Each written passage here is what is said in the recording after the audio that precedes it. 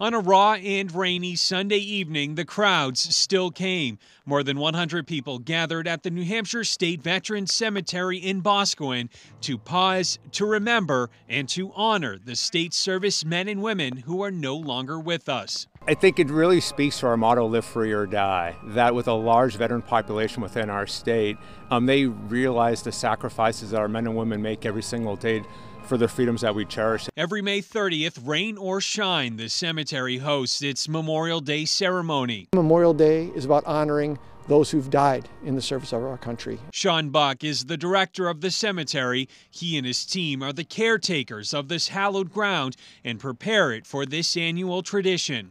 It's an honor to serve the veterans of this community. I'm a veteran, 21 years, retired Army, but serving veterans is a calling for all of us here. Veterans organizations, active military, joined federal, state, and local dignitaries to pay their respects to the more than 13,000 buried here. This is our ability or our opportunity to honor those who have gone before us, who've paid the ultimate sacrifice. Today also marks the beginning of the cemetery's 100 days of remembrance. For the next 100 nights, every night at 7 p.m. we'll be playing taps right here at the Veterans Cemetery.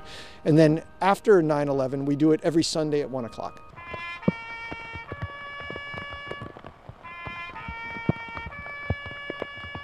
I don't say have a great weekend or on Memorial Day, I say have a peaceful weekend. And by peace, I mean have peace in yourself, but also give thanks. Remember those who've given their lives for our country so that we can be free and that we can celebrate here the way we want to. In Boscawen, I'm Tim Callery, WMUR News 9.